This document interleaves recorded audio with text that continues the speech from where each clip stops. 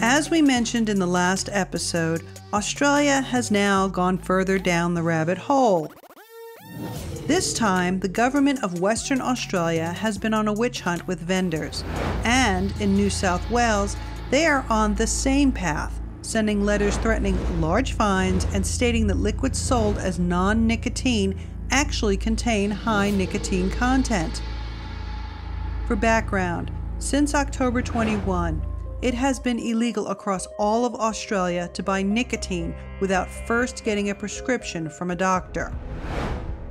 The current legislation in Western Australia, the Tobacco Product Control Act 2006, bans the sale of items that look like cigarettes, such as candy cigarettes. However, the Western Australian Health Minister has decided to reinterpret the act differently overnight, and they now say it is prohibited to sell everything vape-related, including liquids, coils, batteries, and cotton wick.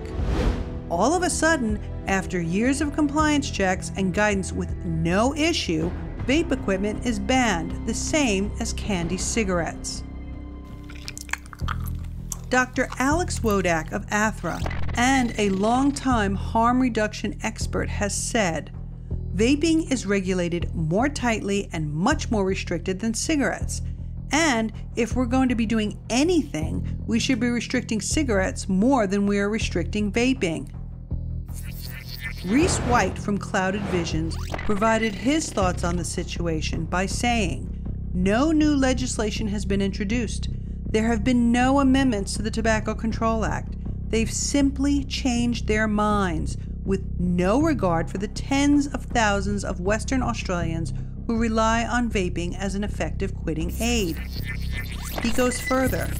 "We have consulted with the health department on a continual basis for the past 5 years, obtaining their approval prior to the first store even being opened. We were given very specific rules under which to operate, rules we have all adhered to. Now, they are denying any of this ever took place, suggesting we have all somehow been openly operating illegal businesses throughout the state for the past 5 years. This is nothing short of a complete abuse of power, bordering on harassment, a complete disregard for due process or natural justice." A current smoker. Dr. Colin Mendelsohn, a smoking cessation provider and founder of ATHRA, believes that this ill-advised government plan will have the opposite effect to what was intended. Instances of use and misuse by teens will become more common, and tens of thousands of Western Australian ex-smokers will be forced back to cigarettes. The only beneficiaries of this misguided plan will be the tobacco companies.